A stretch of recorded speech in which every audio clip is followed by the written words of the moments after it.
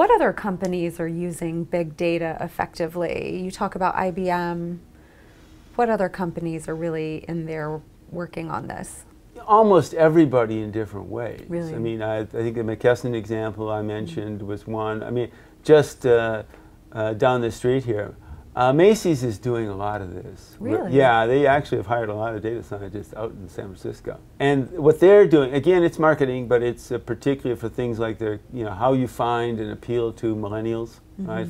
To bring new people into what many people think is a more stodgy place. Yeah, old school. This is sifting through social networks. It's all that kind of stuff. So they've done a lot with that. And you have to. I mean, if you're a retailer, you have to find a world beyond Amazon, right? And so there's a lot of, the retailing is a big example. A lot of startups are working on alternatives to banking and lending and consumer lending. We have a huge, I mean, many of them are applying data science to consumer loan decisions, and this is sort of just starting, but it's getting underway. And the idea, of course, is that the basic tenet of banking is know your customer.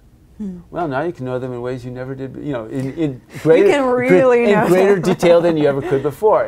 And you kind of sort through the signals as to what to tell you, and you test to see whether they pay back or not. And so the appeal of this is, in particularly, they're underserved immigrant. Our traditional credit scoring is so-called FICO scoring, which tends to look mostly at your credit history, and it also punishes someone for one mistake if they really had it. So a bad mark on your credit report can last a long time, and that's not necessarily predictive of whether you're somebody who's going to pay back or not. So the underrepresented people with so-called thin files in this, not rich credit histories, are recent college graduates, immigrants, and then there's the whole what we call the subprime area, and this is payday loans at sort of the bottom end, but others who have a hard time getting credit at reasonable rates. And so the promise here is that you can price risk more accurately and save millions of people billions of dollars.